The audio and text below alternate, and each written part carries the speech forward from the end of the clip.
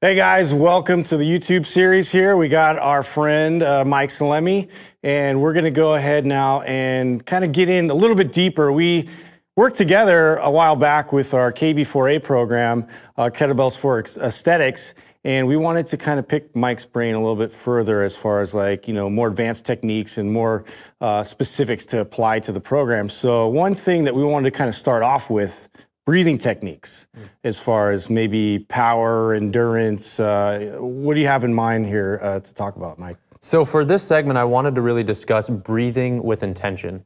So the way I'm going to break it down is I've got 3 different techniques for breathing. The first one's going to be most focused on power. The second one's going to be most focused on endurance. And then the third's going to be a combination. We're going to call it like a strength endurance breathing. Now, because breathing is so connected to core stabilization, that's why from a safety perspective and a performance perspective, if you have an incorrect breathing pattern for what you're really trying to accomplish with the bells, you could things could go really astray, or you can really deliver and achieve a higher level performance than you ever achieved before. Right, because you notice when you get fatigued going through these movements, how that all gets affected, your breathing especially.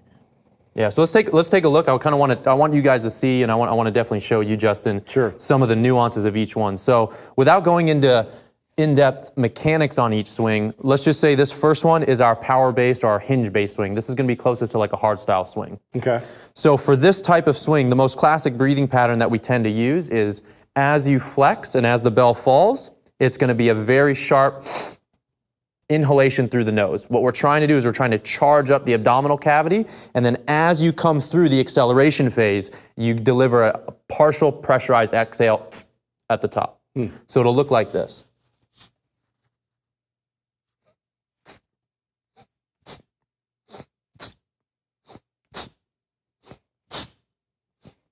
I see how that's a very tight, controlled exhale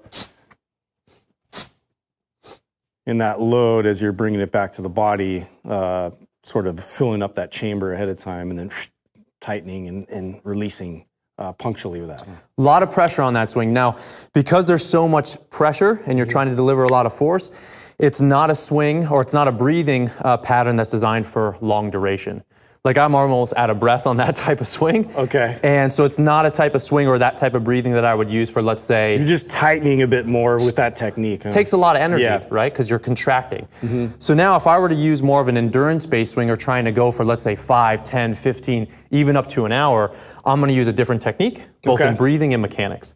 So what the breathing is going to look like on this is as I go into flexion, so as I fold over, I'm going to exhale. And then as I extend up, that's going to be matched with inhalation. So this is basically the opposite of what you just did. This is directly the opposite. Yeah. And I'll get into why right after. Okay. So this is what it looks like for a single arm swing.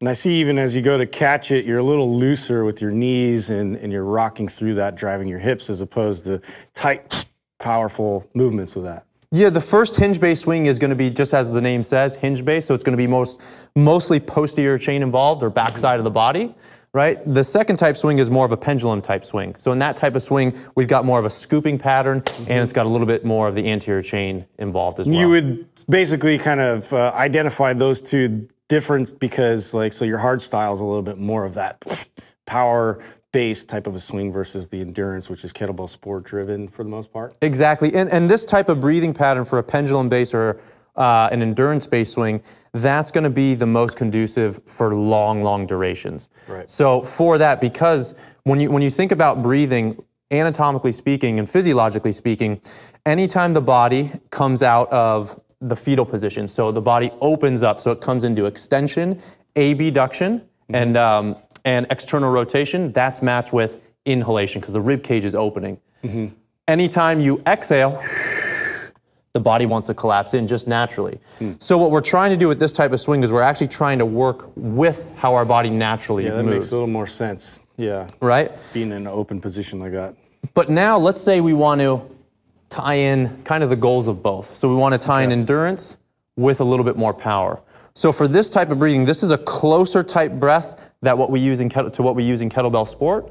So in the beginning, it might look a little complicated, but once you lay it down and you start developing a rhythm, it's my favorite breathing pattern. One, because it feels very natural, and then the other, because it does deliver a little bit of pressure when you need it. Yeah. So I'm going to demo it first. You kind of start with like a power-driven type of a breathing pattern and work your way into more of an endurance, just to get that initial pendulum going.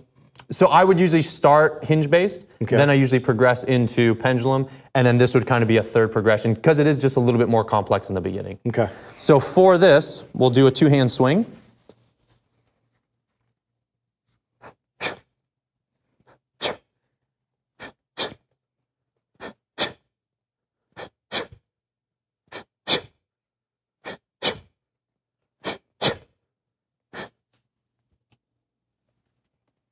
So for that type of swing, if you noticed, at the very top of the motion when the bell was floating, that was naturally matched with my inhalation breath when the rib cage expanded. But then as the bell started falling and as I started naturally moving into flexion, I started exhaling, but it wasn't everything with the whole body collapse. It was an exhalation breath with a little bit of pressure in the abdominal cavity and thoracic cavity. Okay. Then, as I started coming through the acceleration phase, there was another exhalation breath. So essentially, there's two exhales. There's a partial exhale on the way down, but you don't let everything out, and there's a partial exhalation as you come through the explosive phase. So you get enough pressurization to allow the spine to be stable, especially during high speeds, because that's what we're really trying to do. Okay. But you also match that nice inhalation towards the end of the motion. You're still conscious of maintaining that stability in your spine, which is obviously important going through long periods, you know, throwing weight over your head. So you're actually keeping that tightness by applying those two different exhalation components in there with also that first endurance breath. And if you were practicing it on your own, in the beginning it can be really hard to do it by yourself. But if you have a partner right next to you, kind of even if they're not swinging. Seems pretty complex to do that, you know, and like to time that appropriately. But once you practice it, and even if you have a partner just right by the side of you, just doing that breath, matching it, and you match them right next to each other, it can make the learning curve a lot shorter as well. Okay, so if you were to teach that to somebody like me, like, where do you start with that? Like, do you have them in a standing position and just start with the actual breathing pattern of that? Or do you have them go through the mechanics really slow and then kind of match that to the breathing? So that's a good question. I probably, most always I start without even lifting any bells first. Okay. So we would just let's do it together. Okay. So I'm gonna pretend like my hand is the kettlebell, so it'd be.